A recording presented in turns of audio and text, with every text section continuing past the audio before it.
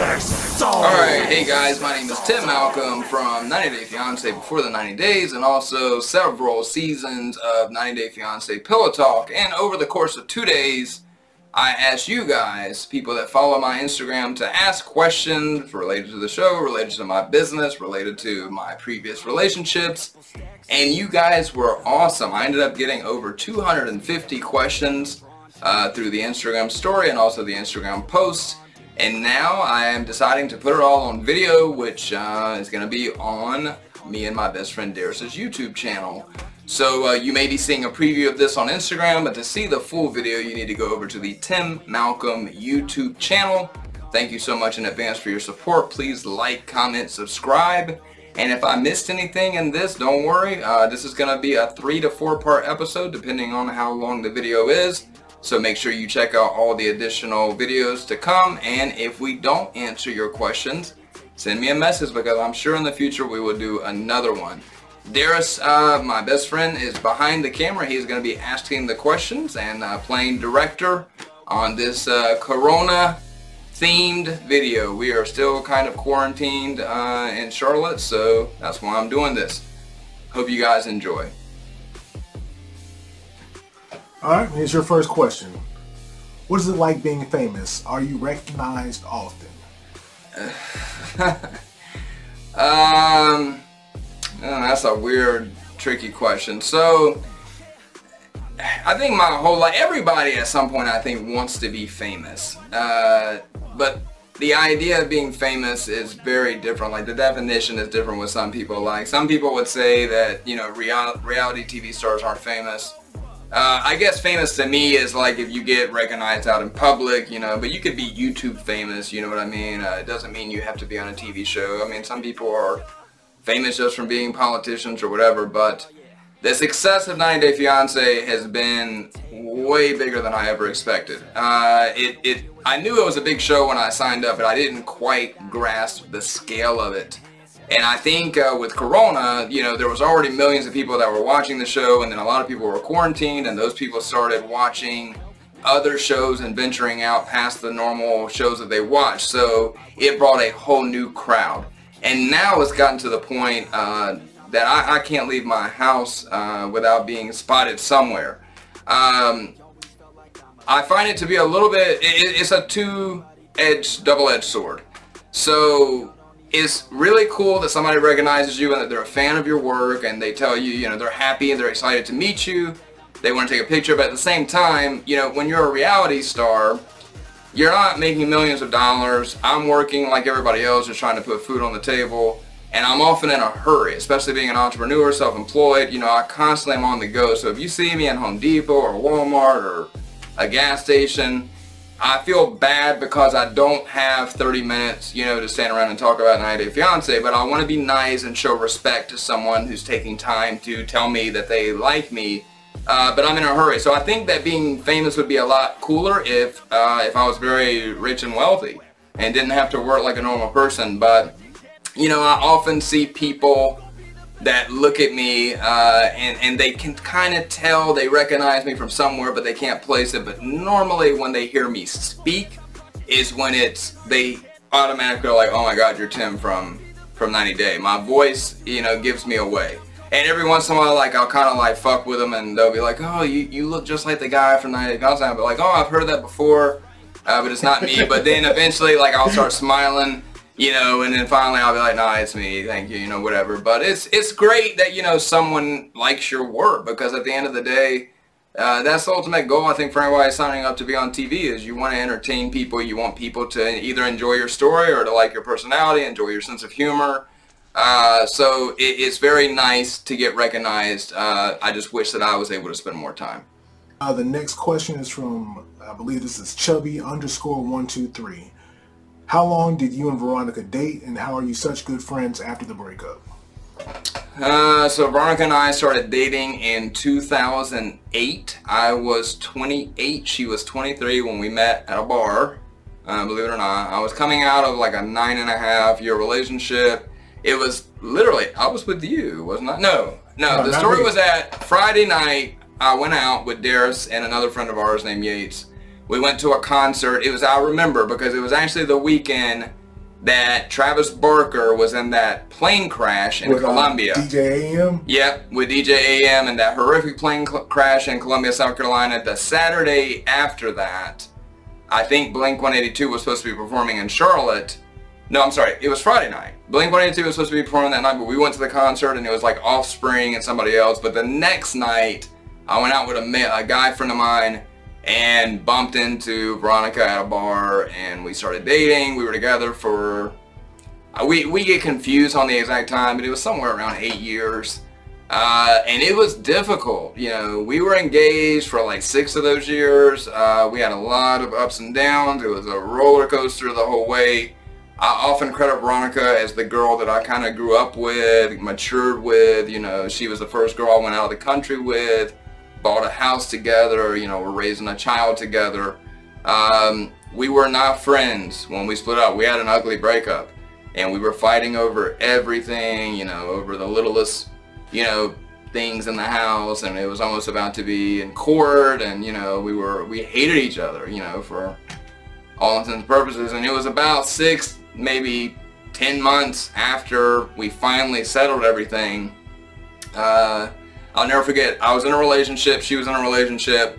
It was New Year's Eve, and both of us had gotten into fights with our active partners. And I called Chloe to wish her a Happy New Year's, and Veronica, I called her on face chat, and Veronica answered the phone. And we were not on speaking terms at that point. Like, I just communicated about seeing Chloe through Chloe.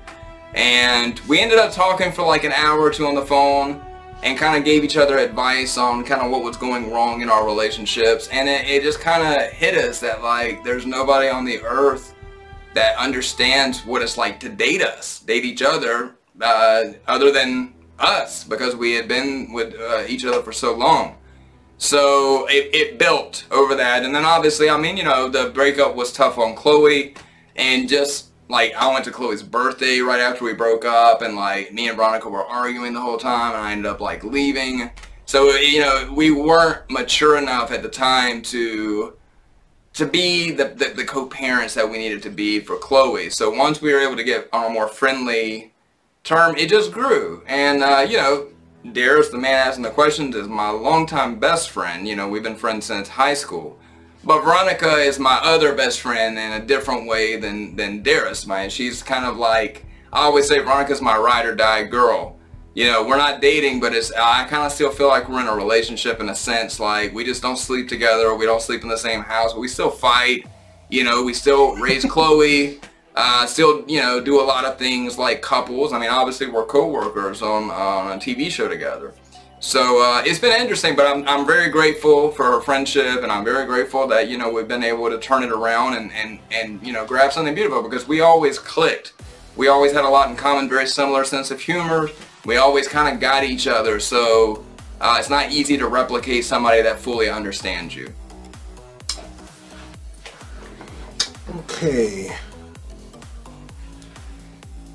This has turned into a very long video, which, I mean, I knew like we weren't gonna get to every question, but oh hell, man, there's still pages of these shit. I don't even know how fucking far down we are. And I know you're probably scared, because I had like perused the questions, and I saw that a lot of the same question was asked. Yeah. What's the most attractive quality you find in a woman? Sense of humor. Like, bar none. That's the most important thing to me, because I have a very, and one of the reasons why me and you have been such good friends is because we have identical sense of humors. Mm-hmm. If you can laugh with somebody, that's the most important thing. Like, if you're with somebody that doesn't find you funny, they're offended every time you make a joke because they don't understand your humor, that can be big problems. So, the people that can laugh together stay together. It's the truth. Yeah, you're right. It's one thing that I say about Veronica, like, you know, when Veronica and I were good, it was great.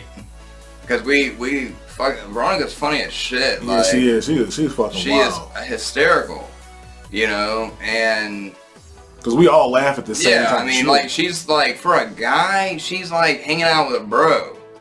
You know what I mean? Like, and I always liked that about her. Like, you never felt like you could, like, Veronica's type girl, you could be like, damn, look at that girl's ass. and she's your fiance, and she'd be like, yeah, man, like, that girl does have a great ass. Like, she never was like that super jealous, you know, girl. Why, yeah, like, why are you looking at her ass? Yeah, like, you couldn't be yourself around, you know what I mean? And I always liked that quality about her. But, and the flip side of that is, you know, Veronica's not very feminine. So, you know, you trade, like, you know, Veronica's not the type that if you've had a bad day, she's not going to come cuddle your ass and, you know, rub your shoulders or, you know, do something like that. So you trade for trade, but I like humor. That's the most important. And after that, you know, honesty is the most important, but, you know, as far as like, that's just expected. But like, loyal, honest, and funny, you know, is the three things that are great. Will you ever video chat with fans? I mean, I do cameos, like, I'm not a big phone talker, like, I'm a text type guy. Yeah, I don't think I'll talk to you on the phone in years. And the thing is, for me, it's not even that I wouldn't want to do it, it's, I don't think people believe me when I tell them really how busy I am. Like, I just don't have time for things like that. Like, my brain is fried by the end of the day. Being self-employed and on the TV show, shit is a full-time job in itself. Running a business, you know, I'm the person that's ordering the shit, designing the shit, making the shit, shipping the shit, selling the shit.